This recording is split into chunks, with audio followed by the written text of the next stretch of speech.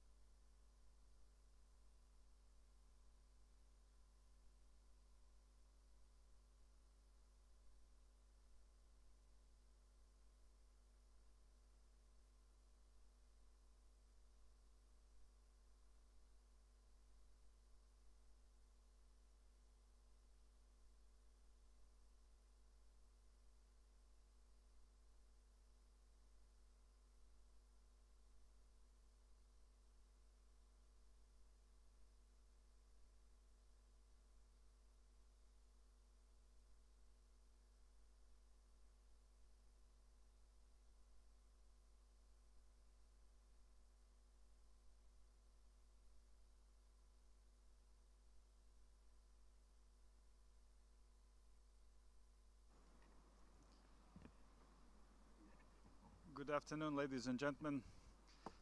Thank you for attending the Open Forum of UNESCO. We are very glad to have you with us today. Idea of today's forum is to present the upcoming WSIS +10 review conference, which will take place in Paris end of February next year, and try to explain the preparatory process to this event, as well as our expectations from different partners. We have prepared a slide presentation, and Cedric Waschholz, who is Chief Organizing Officer of this conference, if I may say, will make this presentation. With us today is also Guy Berger, the Director of the Freedom, Expression and Media Development Division of UNESCO, and everything related to freedom expression, privacy, media development should be geared towards him. Myself, I am Jānis Karkliņš, Assistant Director General of UNESCO, in charge of communications and information. And if we will have time at the second part of the meeting, I will brief you on our work related to preservation of digital heritage, namely the outcome of the conference, Memory of the World in the Digital Age, Digitization and Preservation, which took place in Vancouver at the end of September this year, as well as the work we're doing on multilingualism. Maybe you have heard about already. We just launched the World Report on ID and Uptake report, which was developed together with URID.eu registry. So this is the plan. We do not want to give just one-way information. We would be happy to answer questions. And without further delay, if Cedric is ready, I will ask Cedric to walk us through the presentation on WSIS +10 review conference.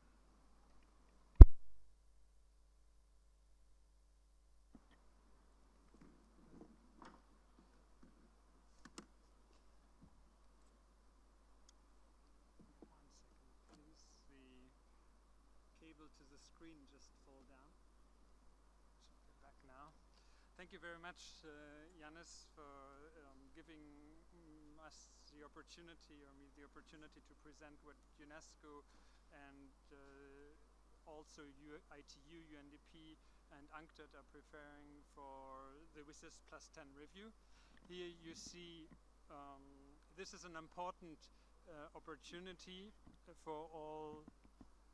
Do you have also this funny sound in the, or is it only my headphone? Okay, thanks. So it is particularly relevant also for those attending the IGF, not only because the IGF was born out of WSIS, and but also because we will hold a special internet event at this WSIS +10 review, concentrating on UNESCO-specific internet topics. But I will briefly, for those, I see there are a few younger people in the audience too who did not necessarily attend WSIS 2003 and 5, give them also an overview of the process, which will start the WSIS +10 review process with a first conference hosted by UNESCO from 25th to 27th February 2013 in UNESCO Paris. And there will be another conference in 2014 hosted by ITU in Egypt, and there will be the final UNGA review event in 2015. The different elements of this review process are that the emphasis in the 2013 event will be actually on recent and future developments. That means it has a clear forward-looking dimension. The 2013 event. We will have recommendations who will come out of that and contribute into the MDG and WSIS review, and also to the post-2015 agenda. One needs to say on that point also that there are, in the upcoming week actually, there will be a continued discussion in New York about this WSIS +10 review, about the WSIS review modalities, and we might adapt the scheme to the decisions of member states at the UNGA. But UNESCO has anyway a general conference decision by 195 member states which asked us to hold such an event. So independently of this, these precise outcomes, we will go forward with this February event in 2013. In 2014, I mean, with a focus on this forward-looking dimension. In 2014, ITU will host the WSIS review, and there we will really look at the details of the 2003 formulated objectives in 2005 and how far we went, and review in all details all different action lines. And we will there also adopt the forward-looking outcome. And there will be a final UNGA event in 2015 contributing to the MDG review process. All this plan has been developed in 6 different phases with all all stakeholders by a process led by UNGIS, the United Nations Group on the Information Society, and this is the action plan I'm describing here, and again it might change with decisions in New York. The unifying the upcoming weeks. The unifying theme is towards knowledge societies for peace and sustainable development. And those who know the Geneva Declaration of Principles by heart, it actually ends with the phrase, we trust that these measures, all the principles described in Geneva Declaration of Principles in 2003, we trust that these measures will open the way to the future development of a true knowledge society. So we will look also in 2013 in February, so 10 years after Geneva, how far we have gone in this vision of meeting the vision of knowledge societies. And here you see the knowledge society topic is often associated with the world report UNESCO produced in 2005 towards knowledge societies. But if you look and search, you can find that in 1998, actually it was also a UNCSTD report published on that. So it's a broader theme. And all co-organizers agreed happily on this overall theme. So it is organized, co-organized with ITU, UNDP and UNCTAD. All stakeholders are involved and invited, and key actors are invited to co-organize meetings on their themes and it is a building block approach, meaning that UNESCO will offer across the themes of its mandate like a backbone of this event, but we invite other stakeholders, of course, to also address their related themes. Here I will go rapidly through the 3 days and will highlight then afterwards the internet dimension of this.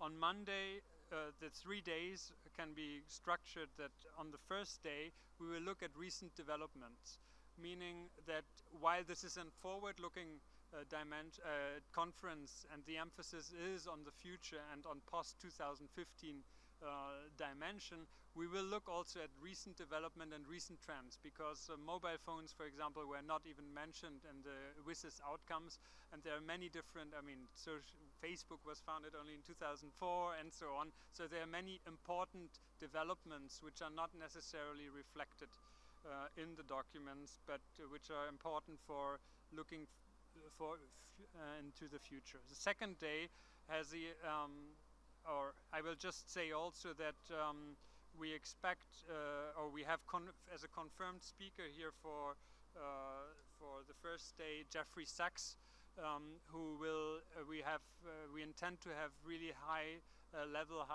very respected speakers, and he will present actually a report on ICTs and education, including with a particular emphasis also on broadband. Again, looking forward is the emphasis of this event. And the Broadband Commission for Education will have an open meeting and discussing also this Broadband Commission report. It will be followed by a high-level roundtable, and yes, on the afternoon, we will look at recent developments and challenges across different action lines and activities. So here we will look at the last years, but we also want to assess some of the challenges in terms of the different themes we are addressing. And the second day we will actually will not break up in the traditional WSIS action lines, but will look again at different themes, analyze recent developments, look at foresight in these, and at different recommendations to be formulated across different themes like e-learning or access to knowledge and information, e-science, cultural diversity, and so on.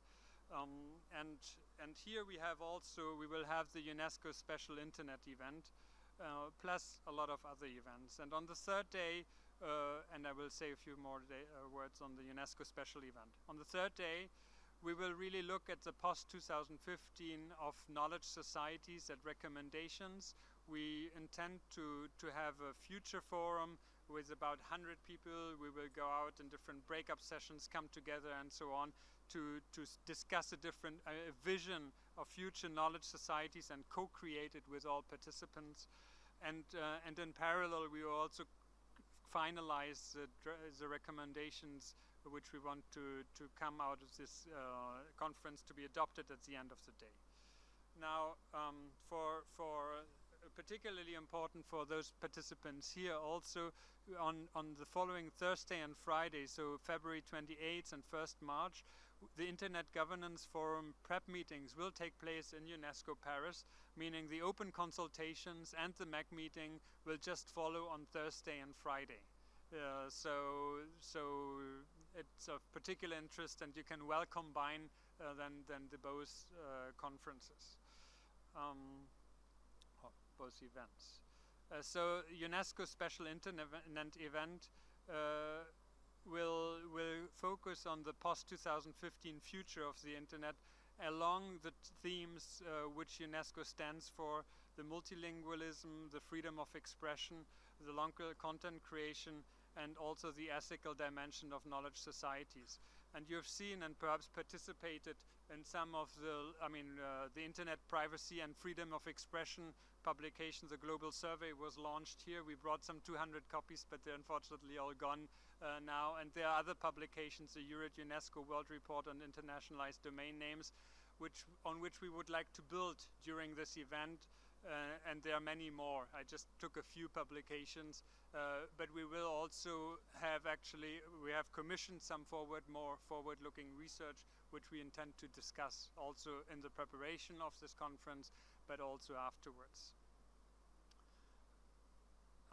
So just how does it relate to you and your work? Depending, of course, if you're more, attending here from private sector, or coming from an international organization or government, you could invite your Secretary General, your CEO, to attend one of the high-level parts of this event, which are mainly the high-level roundtable. And yourself, you could participate in the brainstorming on the recent developments and challenges across WSIS action lines and activities, and state your organizational views. And here for the second day, of course, ensure your theme be present and your views be represented in the thematic meetings, but also, of course, in the Internet Special event. Think about future developments and also related recommendations. And also on day 3, learn and contribute, share your views in all these different dimensions, including on the recommendations or the development of the vision. And of course, you should participate in the open consultations and the MAC meetings, the following 2 days too. Just to say that there is this entire process has been initiated already last year with the Angus consultations and development. The action plan which was developed, but we had a face-to-face consultation on this event in May at the WSIS Forum 2012. But also, if you look at the wisiscommunity.org, you will find online discussions about what should the format be, what should be the process for this event. And now, in the next week, we will open the possibility for proposal of sessions and also the request for exhibition stamps. So it becomes now really concrete following, you know, some online discussions we had already before in the WSIS community. And you're invited to propose and submit your proposals now. We've also developed on this WSIS community an inclusive editing or a feature which allows us for an inclusive editing process. We will put up some of the research we've specially produced for this event here online on this WSIS community. And here you can see, I don't know to which extent, but people will be able to either edit or comment on different parts, and then other users can rate the different comments with stars and so on. So that's a very new feature, but it's important for us in the preparation of this 2013 event that it's inclusive, that everyone can contribute in the build-up, including on the reports we will produce. And that's a very inclusive process we're allowing to happen here. Just for the schedule, we had now the consultation on the event's approach, thematic forward, focus and format. And next week we'll, as I mentioned, start with the expression of interest in organizing meetings and exhibition stands. It will be followed with online consultations on recommendations and research outcomes, and which is a little bit less good visible, of course, the multi-stakeholder event from 25th to 27th February, co-organized with ITU, UNCTAD and UNDP and hosted by UNESCO. Followed by the IGF Open consultations and MAC meetings on 28th February. And if you're an UNGIS member, we will also have a working level group meeting on 28th February. So this was just a rapid overview of the overall process, the theme, the structure, the different tools we're using to prepare the process, but also the outcome of the conference and the schedule, and with particular words also on the Internet special event. So I hope that was an introductory remarks which helped you understand the framework of this event. Thank you. Thank you, Cedric, for this presentation. What I would like to add is the following. This is not UNESCO event. This is a multi-stakeholder event, which we are willing to organize together with all interested stakeholder groups. UNESCO will ensure the backbone of the meeting, and we will concentrate on the first day to core activities of UNESCO, namely education. But that does not exclude that any other event could be added in that day, and the call for proposals will go out next week, as you heard from Cedric. The second day will be the backbone of the second day will be UNESCO Internet Special Event. And again, we hope that interested stakeholder groups will come up with the proposals in organizing their own sort of events which would contribute to the discussion. UNESCO will suggest the backbone of the stream, and all the rest will be added to the event. The same goes for the third day. We have reserved 17 parallel. We have reserved, actually, the whole UNESCO building is reserved for the whole week for this event. We can accommodate 17 parallel meetings. Of course, we're realistic, and we understand that there will not be 17 parallel, but this is how far we can go. Whether that is 2, 3, 5, 10 parallel, doesn't matter. The rooms which are available goes from 2,500, the biggest one, then about 1,000, and then smaller rooms, and then the smallest ones are with the 30, 40 participants. So we can accommodate very large variety of events. So I will stop here, and we would be very willing to answer any questions you may have, including relation between our event and General Assembly event. Yeah, maybe that I will tell. Today we do not know what modalities will be decided in New York on the review, 2015 review. But whatever will be decided, the structure of the conference is organized in a way that can be accommodated easily. And here I'm speaking, if by any chance in General Assembly this year it will be decided to engage in negotiations, then we can add one stream of negotiations of whatever review outcome document UNGA would like to see in 2015, and that would be considered as a first prepcom in developing this outcome document of review by General Assembly. So the structure of the conference is flexible, and we will accommodate whatever decision will be made in New York. I will stop here and will open the floor for questions related to the WSIS review process and conference in Paris. It's all clear?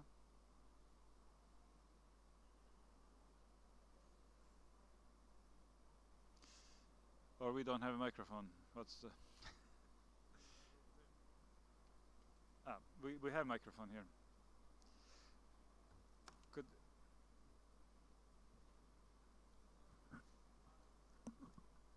Thank you very much, Bill Graham. I'm on the ICANN board, but speaking for myself, obviously.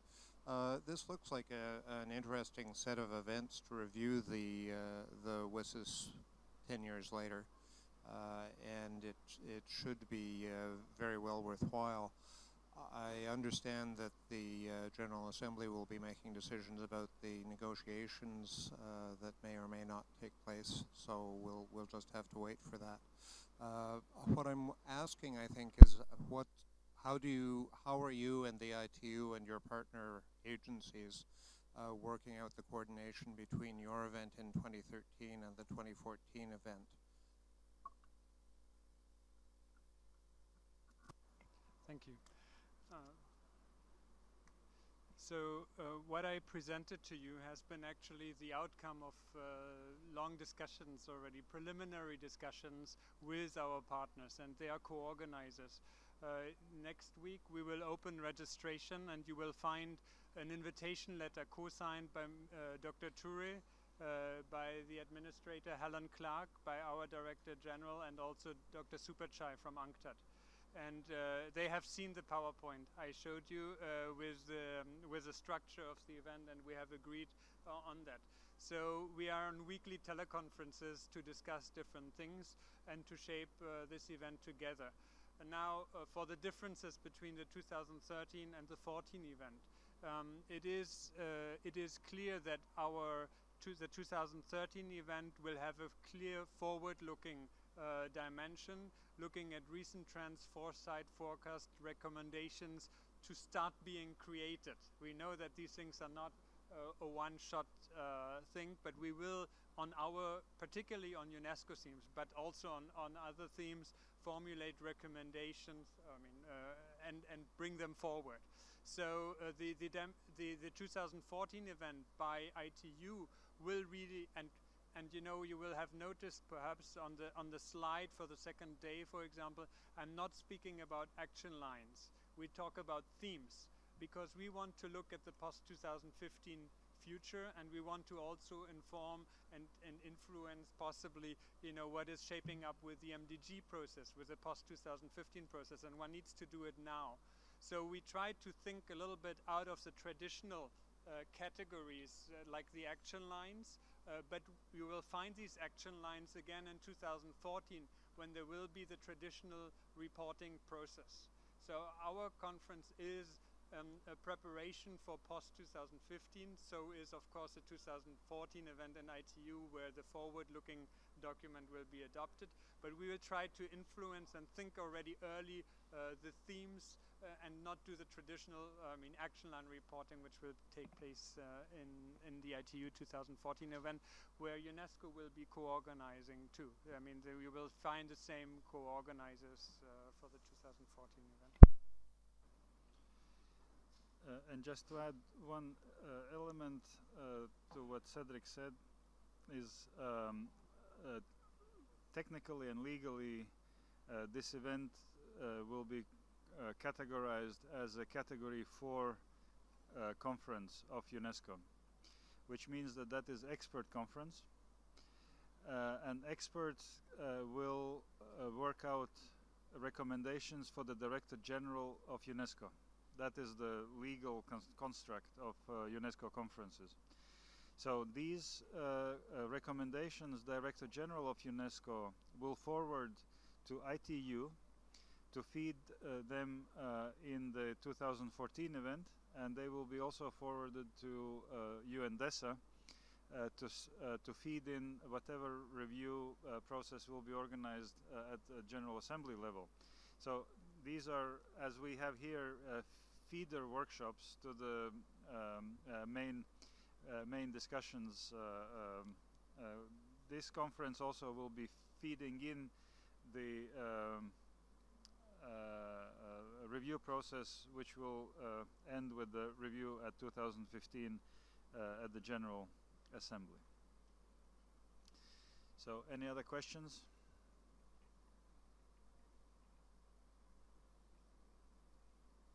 Please.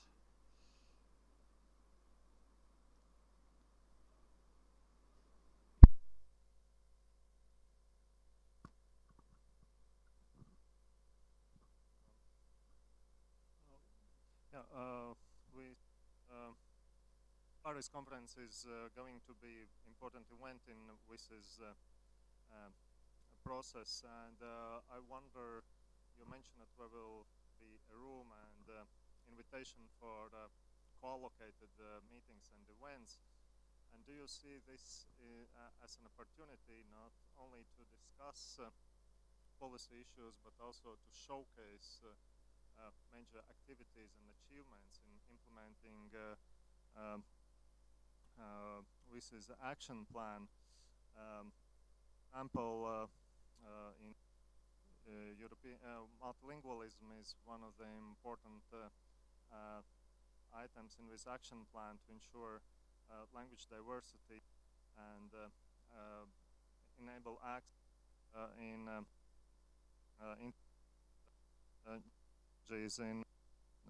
all the languages. And in Europe, there is interesting development in this field by establishing Multilingual Europe Technology Alliance, and we also plan to demonstrate their approach and activities in enabling multilingualism on internet, and I wonder, would it be a possibility to allocate these events as part of Paris conference? Thank you.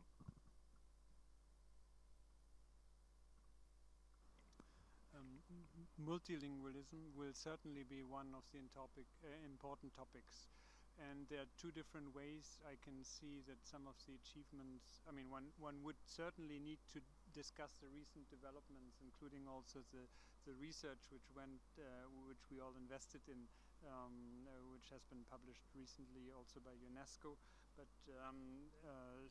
that is certainly an opportunity on the first day to look at what has happened in this domain. But there's a second opportunity, and that is also, beside that, there will be an IFAP roundtable, just for your information. So IFAP is information for all program of UNESCO, which will have also an entire string of activities which include multilingualism. but there will be also the possibility of having exhibition booths. Actually, in the next week, we will open the possibility to register for exhibition booths. So if people have things they would like to particularly showcase, I invite them to ask for an exhibition booth. We will see how many interests there will be, but we have many opportunities again for exhibition booths too. So that would be another way to highlight implementation. So other questions? Yeah, this is Guo Wei Wu, is also the ICANN board.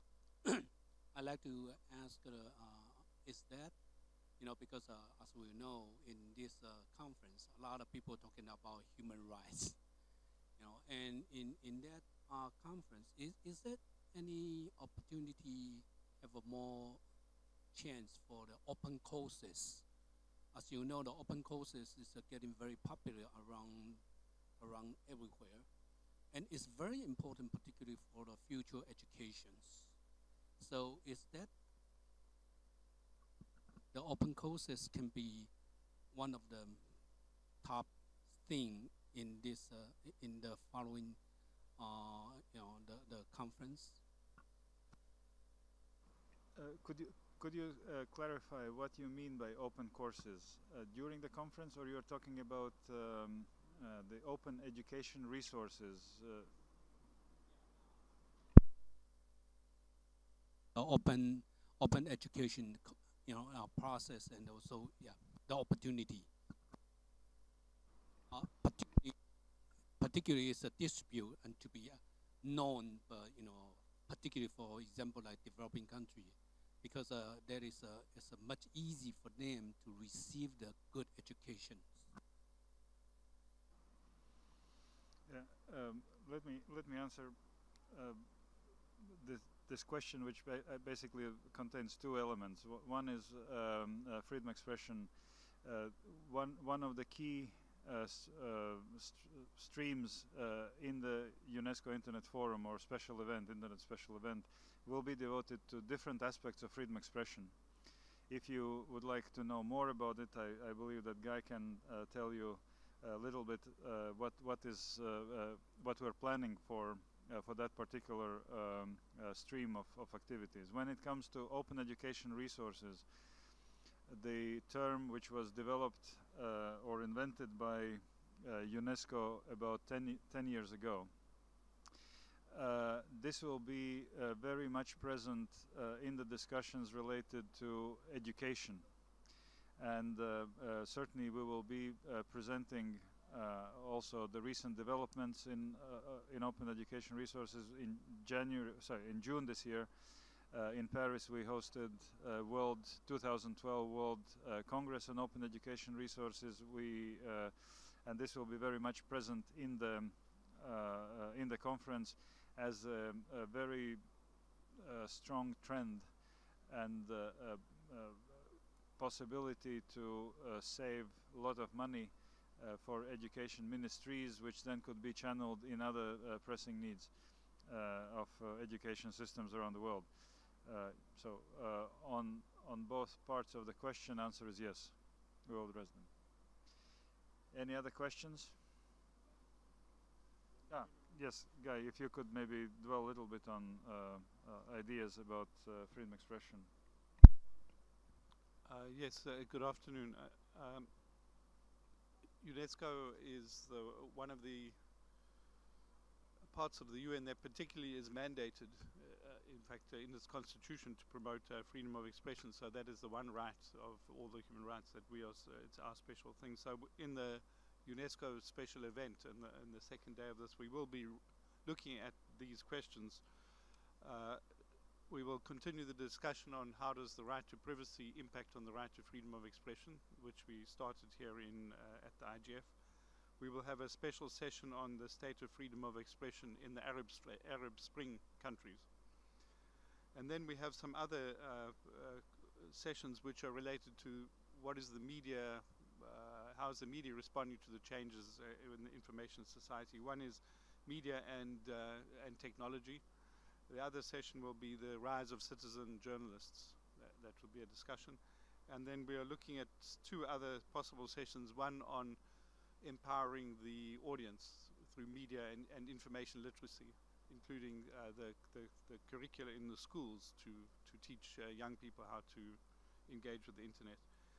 And lastly, the question of community media as part of the media, total media landscape is also probably going to be a session. Yeah, thank you. Any other questions? So if not, then I hope that you will relay this information to everybody who will be interested in hearing that. I hope that your organizations will be present in the WSIS review process and will contribute to it substantively.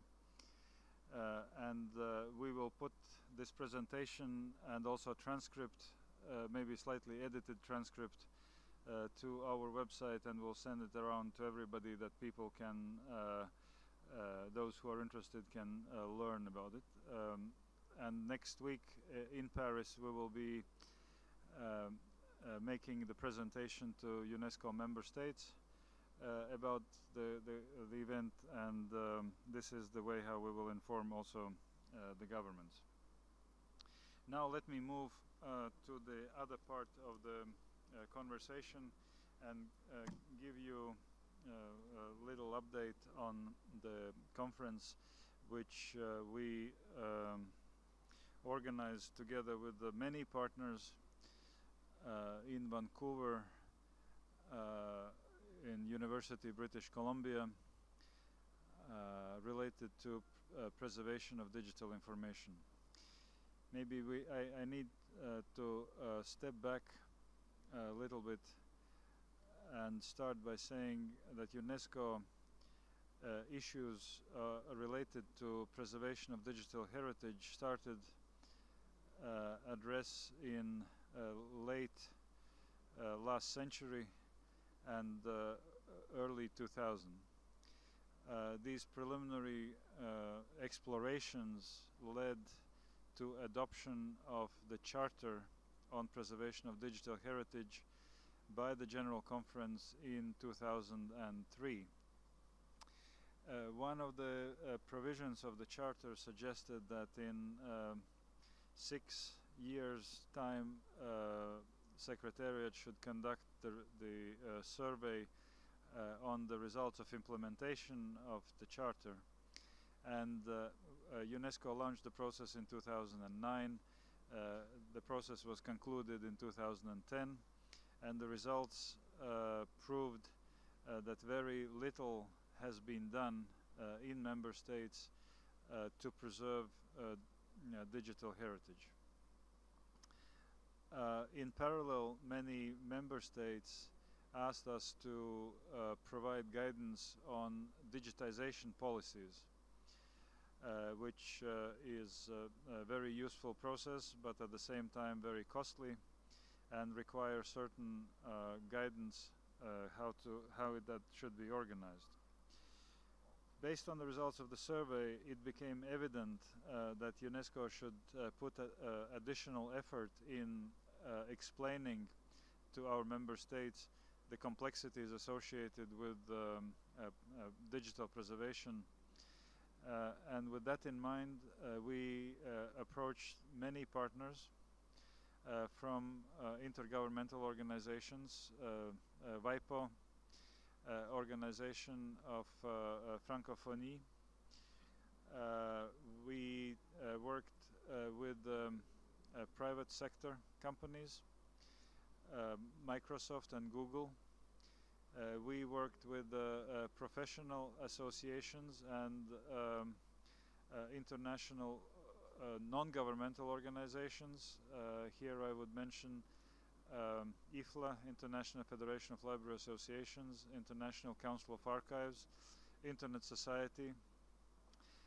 We worked with academic institutions, consortium of Canadian universities, University of British Columbia, University of Toronto, McGill University, University of Quebec, and other academic institutions.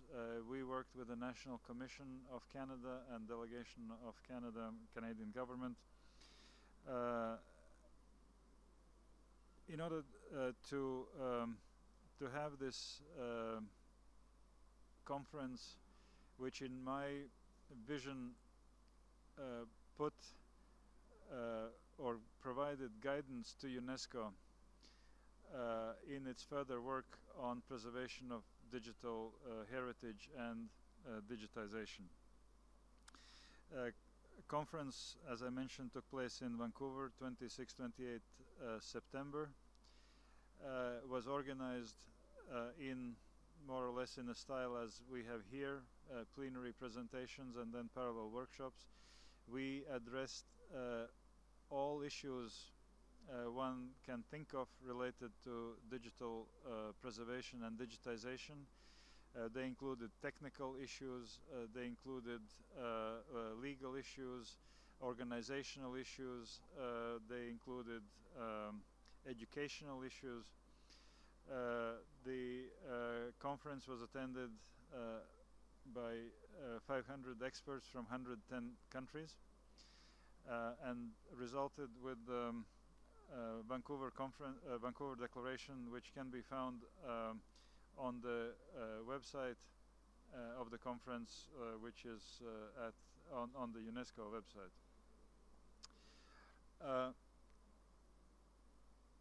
Most probably I will not walk you through the declaration itself. I will maybe tell what are the major outcomes for UNESCO and where we would like to see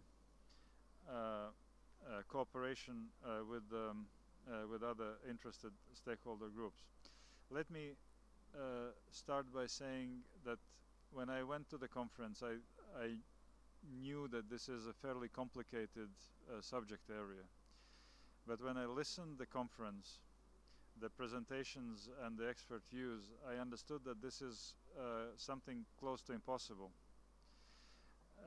And indeed, when you think, just a very simple example, when you think about a book, a printed book, and it doesn't matter whether the book was printed a week ago or it was handwritten on the lambskin 7-8 centuries ago, the only obstacle between the reader and the information contained in the book is the script and the language.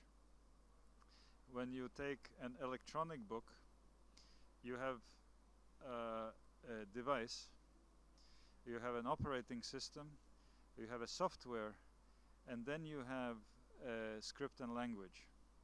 In other words, it becomes as a little bit as a Swiss watch with the 3 additional complications on top of one we know since creation of the books.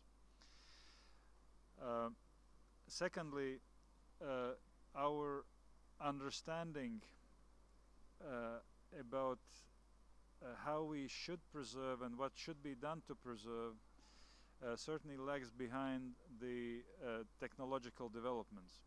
The moment we think we have found a solution, technology has advanced further, and our solutions are not really applicable anymore. We need much further, let's say, in-depth thinking. What we want to preserve and how we should do that, and actually also who should pay for it, because let's say the perception of general public is that, you know, I put my information on USB stick and that's it, no further costs involved, and that is preserved for the next generations and maybe even for next 3 generations. And of course that perception is completely wrong. Everything what we know today is how to preserve digital information for maybe 10 years.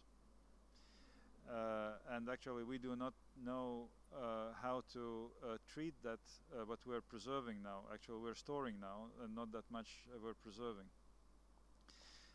We need to start by developing the overall system. We need to train professionals, we need to create all necessary attributes which will allow us to search and to find information. And here I would like to quote Vint Cerf, who was making a keynote presentation at the conference where he said, you know, from a technical point of view, to physically preserve a bit of information for 100 years, maybe it's not a really big deal. But the big deal is to make sense out of that information after 100 years. And so the system of megadata, which need to be associated with every electronic document or every electronic object, is something what also we need to think about. And actually, very few people, when they create electronic objects, they automatically think about metadata set to attach to it. So then we were discussing the role of industry in long-term preservation and long-term accessibility to information. I see that industry should have a very particular role in assuring that the information which is born digital should be accessible in the future, and to ensure long-term accessibility. What I mean by that, technology is changing every 5 years, and the backward compatibility issue is a big question. Of course, that require additional investment from the industry, but I think that industry should be involved also and should have certain responsibility in making sure that investments which are done by public organizations, by governments, by individuals should be preserved, and that we should not reinvest all the time in recovery the electronic information when the format becomes obsolete. In other words, the conference called on industry to make sure that in their technological development they try to take care of backward compatibility and accessibility to information. We talked about intellectual property associated with preservation of information, and certainly that also is a very complex issue which will be dealt in the future in WIPO. And finally, we were also we developed in the run-up to the conference the database who is who in the field of digitization and digital preservation. That database was presented at the conference. We are fine-tuning it these days, and it will be put online live, and we hope that that also will contribute to the better understanding who does what and who might be helpful in what sense when one plans to do preservation of digital heritage. Conference also discussed the guidelines for digitization, and these guidelines will be presented to the member states of UNESCO at their request in one of the future sessions of Executive Board. And we also launched, or the conference suggested to Director General that UNESCO should launch an emergency digitization program which would allow recover the documents which might be lost as a result of natural disaster or social upheaval by dispatching mobile digitization devices in these areas of disaster, and making or saving what could be saved in terms of images of documents, at least in preserving them. So these were major sort of or points which I wanted to make about the conference.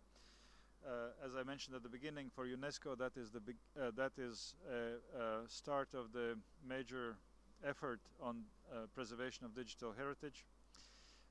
We would like to invite all interested stakeholder groups to use UNESCO as a platform for getting together and addressing whatever issues need to be addressed, because today we see that there is not a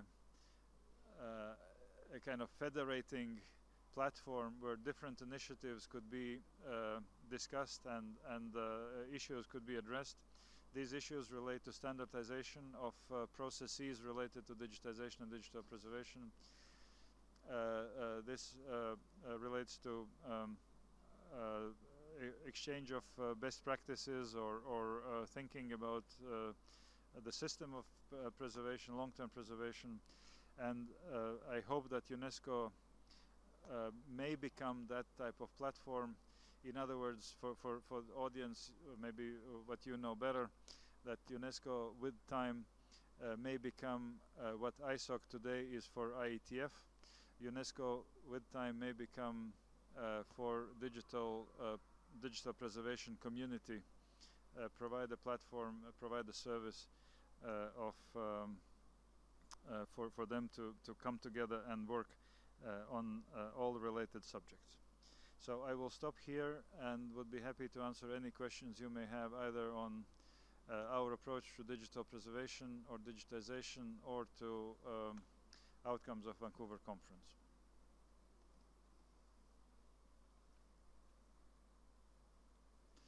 Okay, I see none.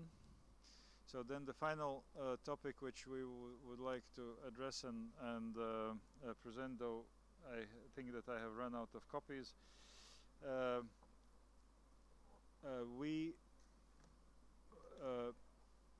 We're working also on issues related to multilingualism on the internet. Again in 2003, and all that was done in the context of preparation for the first phase of WSIS for Geneva Summit. UNESCO adopted recommendations on multilingualism in cyberspace. In UNESCO terms, recommendations means legally binding document for member states, and member states are reporting on a regular basis what they have been undertaking in promoting multilingualism in cyberspace. And we're monitoring and sharing best practices on the basis of Director General's report on this subject. If we look to the internet and compare at what level multilingualism was 10 years ago and where it is now, I think we can say that there has been considerable progress in terms of volume of multilingual information on the internet. English was dominating language. Today, most probably, we cannot say any longer that English is dominating language on the internet. I think very soon, though English still is #1 in terms of use, but Chinese is catching up very quickly, and I will not be surprised then if 1 year or 2 years from now Chinese will be the biggest language on the internet. But also other languages like Spanish, Portuguese, Russian, Arabic, Hindi certainly are well present on the internet. And then, of course, 150 Other languages represent about, if I'm not mistaken, statistically 10% of the remaining. So this is a positive trend. Nevertheless, we still can do more in promoting multilingualism, and we see there are two avenues for doing this. One avenue is promoting creation of local content in local languages and stimulating this content creation. And second is to work together with technical organizations like ICANN in facilitating implementation of IDN CCTLDs and in the future also IDN GTLDs in the root, with the hope that that will also stimulate more use of internet. And actually I would argue that for new GTLDs and CCTLDs, we're working more on those who do not master ASCII or Latin script rather than those who are already on the internet. The target audience, in my view, for IDN.IDN domains are those who do not master Latin script at all. So let me go back to the first string, local content as a driver for the multilingualism. We when you go to somebody and says, you know, this is a good idea, would you like to help me? Person said, you know, I'm busy, it's not my priority, and it does not necessarily work all the time. Just encouragement. You need to find the stimulus how to do it. And we looked last year to this issue of local content creation from economic angle. And we launched a study to see whether there is any correlation between the volume of local content which is kept on local internet infrastructure and the price what local internet users are paying for access locally. By launching this study, we did two assumptions. We made two assumptions. One, that the majority of consumption would be a local content, and I think that this is a fairly credible assumption.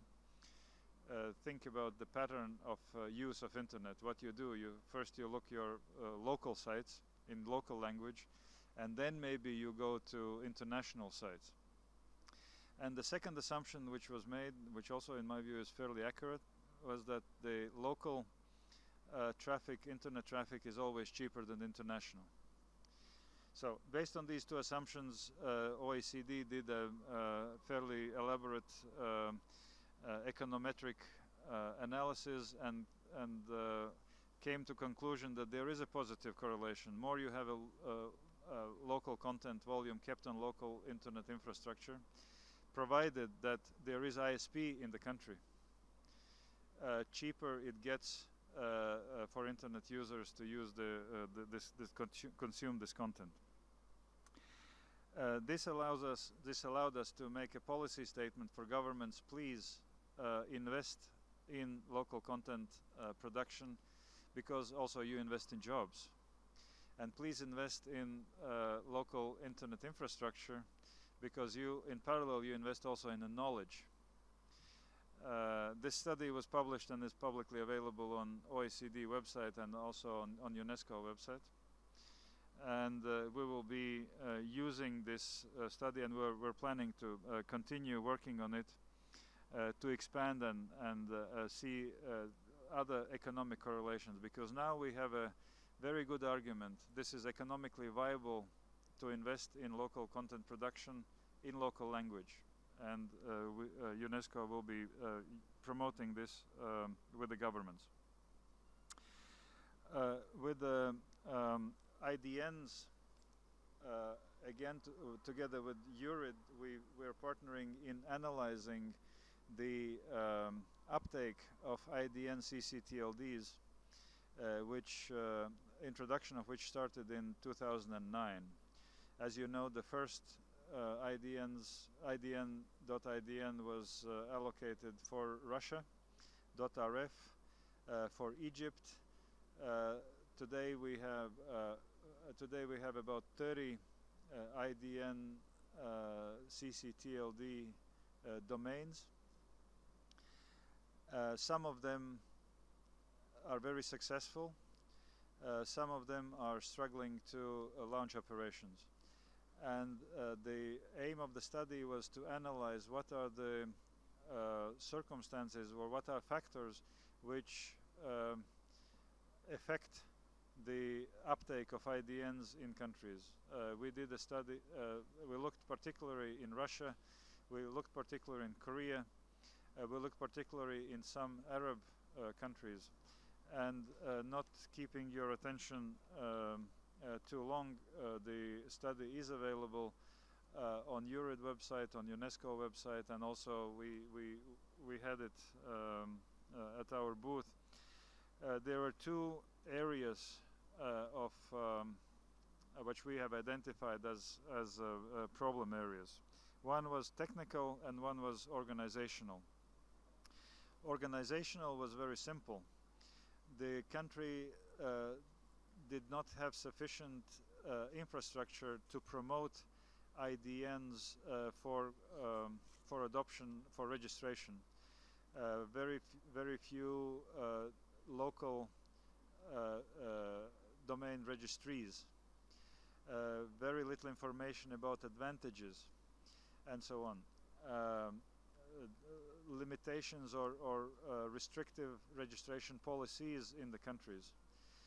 These are issues which certainly we will be addressing with member states, advising them to take away or to liberalize registration policies, to pay attention to outreach and so on.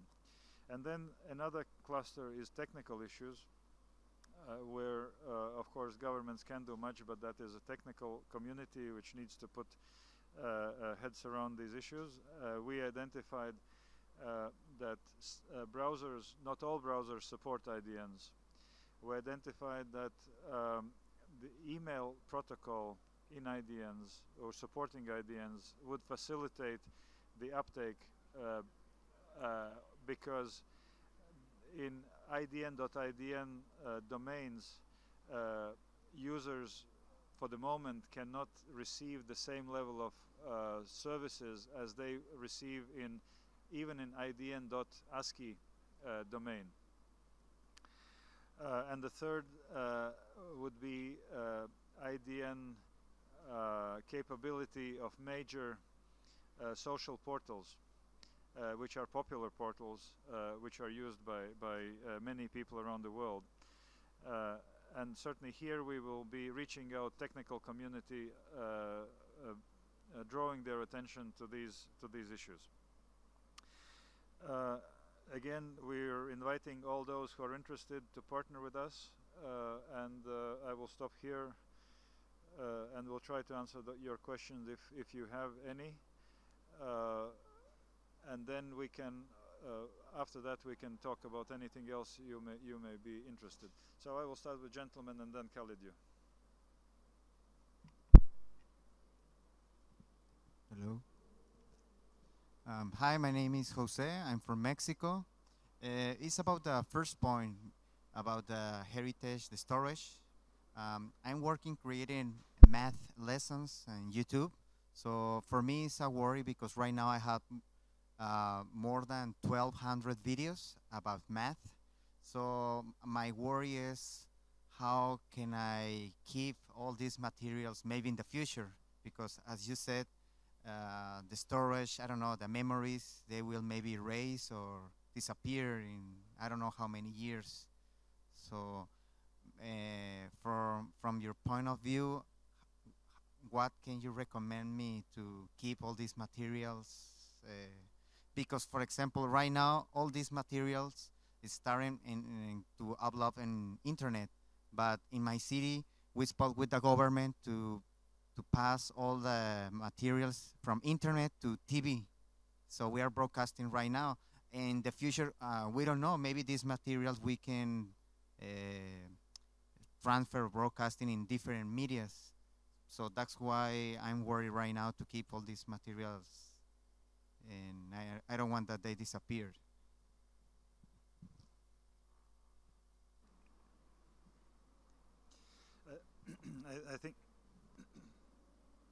I think that you have all the reasons to be worried, because they may disappear if you will not take care of them yourself for the moment. I'm not a guru in this. I think that individuals should just to make sure that they keep this information on the carriers which can be accessed by existing technologies, and that you transfer to every new format which will be invented in, let's say, in the reasonable time, not letting the format which you are using in your videos to become obsolete and not be transferable to any new next format. So, but of course that is not a really solution. The solution should be found in a systemic way, and this is where UNESCO is willing to support a community to work on these solutions, and also support national governments with the sharing information, best practice in existing practices in other parts of the world, where some kind of solutions already are found, and help them to introduce these solutions where they are needed. I think that I cannot go beyond that. This is a very specific question, but I will repeat, you are absolutely right being worried about your videos and their long-term preservation. Khaled? On the, you would like to speak on IDNs or on preservation? IDN, okay, then after Khaled. Thank you, Yanis. First of all, my name is Khaled Fattal. I'm a group chairman of the Multilingual Internet Group. Yanis and I have known each other for many years, from the days when he was chairman of the GAC. And actually, I found myself listening to your presentation, covering a lot of issues, and nodding positively to the issues that you're addressing at UNESCO, and I think this is very, very positive. There are many issues that came to mind, and do forgive me, I did not take note to cover them all, but if they come up, I'll mention them again. One of the things that I think may be of value to keep in mind is what and how to prioritize so that the objectives that we fully agree with are met. For example, the issue of content and the driving of content and localization towards achieving the goal of multilingualism. I have seen in the space of the last decade and a half that I've been pushing for the global multilingual internet and IDNs, many efforts, especially by governments in local communities, trying to promote this, which have actually not reached the desired target. And there's a challenge with that.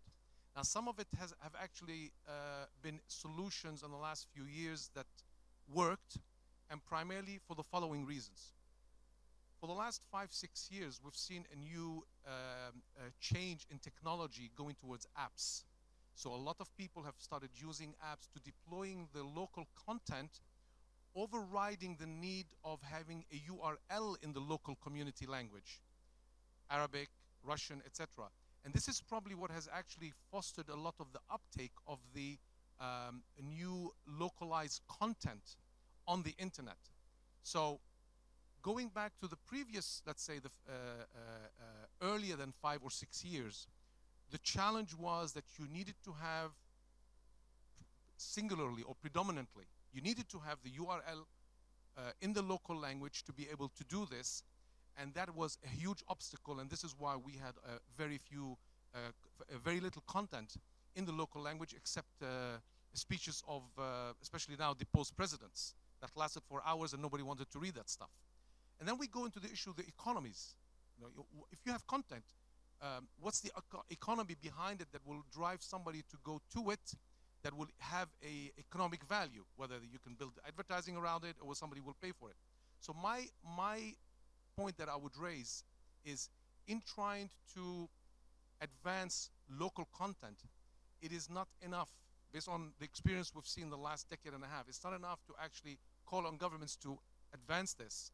It's actually making sure that all elements that are requirements for this content to be deployed and helping the local community citizens, as you described earlier on, and we fully agree, is to be able to go and create content and deploy it online as easily as possible. Browser issues. So it really becomes a question of prioritization. And I think the ability of having URLs in the local language will expand the content exponentially, which is why we're still seeing only minor increases in content, not significantly enough. Thank you. You saw me also nodding when you were. You saw me also nodding when you were speaking, so we are in agreement. This is Xiaodong Li, the Vice President for ICANN for Asia.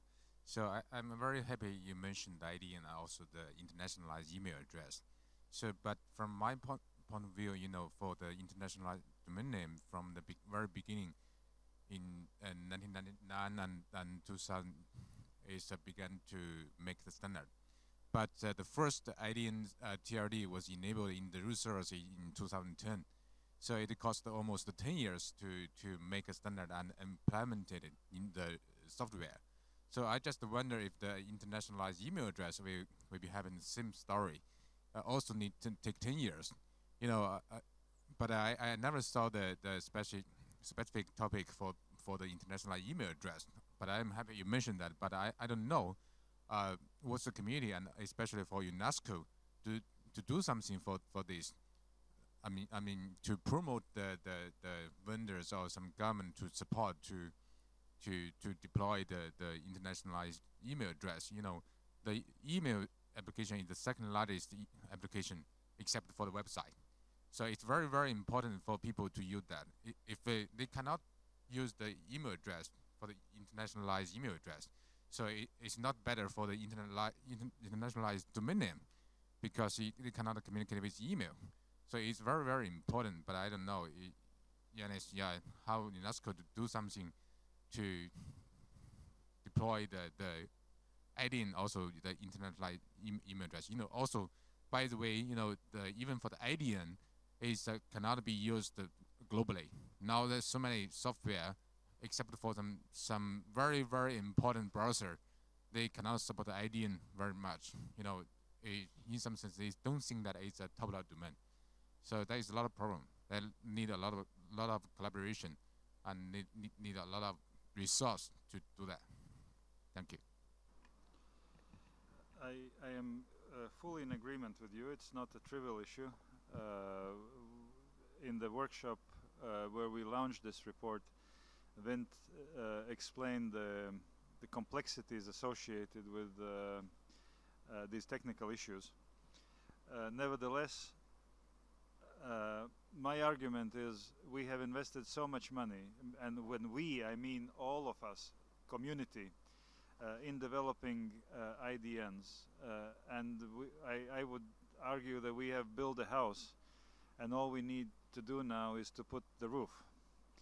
And certainly we are not among the builders, but we can advocate for putting that roof on and making appeal to technical community to work towards developing these missing pieces of protocols or software, which then potentially allow the uptake of use of IDNs on the web and internet. So Andres. Hello, my name is Andres Vasilios. I'm from Latvia, and I would like to add some complexity to today's discussion on multilingualism, and to draw your attention to the recent study made by previously mentioned Multilingual European Technology Alliance, studying situation of European languages their preparedness for the digital age. And more than 200 experts participated in this study, and results are published in 30 white papers, published in 30 books by Springer, and conclusions are quite strongly worded and dramatic, because experts believe that even in Europe the situation is much better than in many other parts of the world. 21 language, national language of some European country is in a long-term danger, is not sufficiently prepared for the digital age. And this is not an immediate danger, but if we look in a longer term, then languages should be supported by more advanced technologies. It's not just about content, it's also content is very much related to the tools and techniques to deal with this content, to analyze content, to support people to access information in foreign language. For example, machine translation, because content will, whatever activities we will do, still the content in major languages will dominate. And these are about 15 languages on this planet, but there are thousands of other languages, and so we have to develop technologies like machine translations to enable people to access foreign language content, and also speech technologies, where this interface, how we deal with technologies, with devices, is changing from text-based to speech-based. And in speech area, only few languages benefit from sufficient technological support. And we study calls for governments to pay attention and to be aware about these consequences and to have a targeted action in this area. And I think this is an aspect what should be also included in the discussions and debate under UNESCO umbrella about multilingualism on internet. Thank you.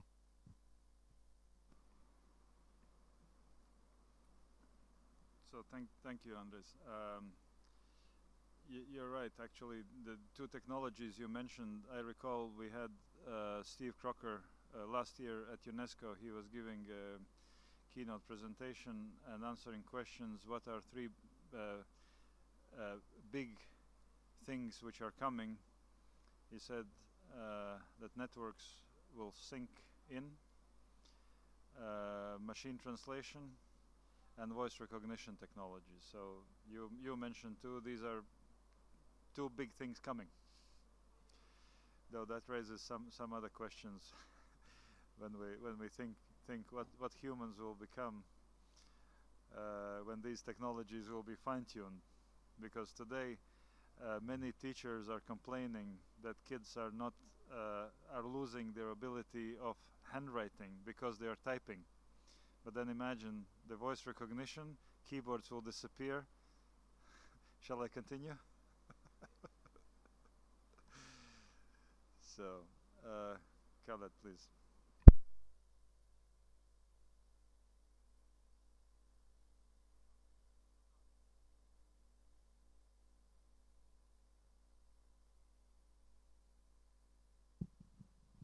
Thank you. Thank you, Yanis. Again, like I said, I don't want to monopolize the microphone, but a couple of things I wanted to raise pertaining to the last two gentlemen who interjected a moment ago. The gentleman from Latvia made some excellent remarks, but I also want to point to the previous gentleman who's now typing on his computer. If you can hear me, turn to your left, please, sir. No, he's not listening to me. That's all right. It's key to acknowledge some of the key fundamentals as to why we are so behind when it comes to multilingualism and to IDNs. I do not put it on the shoulders of UNESCO. I think UNESCO can be an excellent instrument in promoting what needs to be done so that at least we get to the promised land. Point number one, we all know that ICANN has received 1,900 plus applications for new GTLDs. Those of us who have been involved in the WSIS, the early days, will recognize that the whole drive to do new GTLDs since 2005 was to help ICANN internationalize itself, which actually was part of the reason why IGF was born as well. As a result, we ended up in a space of a few years to try to launch IDNs and serve those emerging markets. But as a result as well, we ended up with 1,900 applications. Only 5% are on IDNs. And if you look at the percentages of those IDN applications, there's some significant numbers are coming from Western companies applying for Chinese, for example. So that's really not advancing the cause of multilingualism as you and I would understand it, and I'm sure a lot of people accept that. At the heart of this issue is the fact that IDNs and serving the multilingual community and local languages and citizens of those communities was not at the heart of the ethos of the deployment. This is why we're ending up with more than 1800s are mostly in the English alphabet. This, I think, needs to change. We're talking infrastructurally. This needs to change, and I think UNESCO, and we're doing our part as well, UNESCO can have a significant role in making sure that the next phase or the next era of ICANN actually does not blink and does not divert its attention of what needs to happen, which is serving the global public interest. Thank you.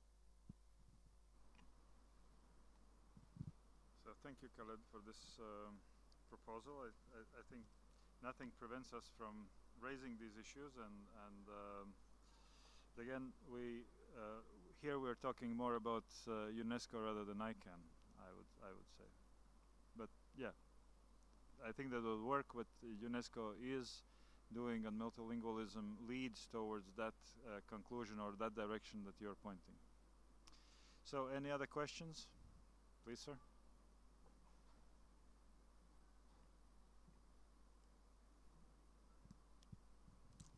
Thank you. My name is Yawi. Just a clarification. During your presentation, you talk about IDN domain 30. That is not clear for me. Is it something .idn or you have some? That's not clear for me. Yeah, I was referring to current level of deployment of IDN CCTLDs, which stands around 30. Do you know the ICANN IDN CCTLD program? Yeah. So the number today is around 30 and growing. Okay, I see no further requests for the floor. We are reaching the end of UNESCO Open Forum.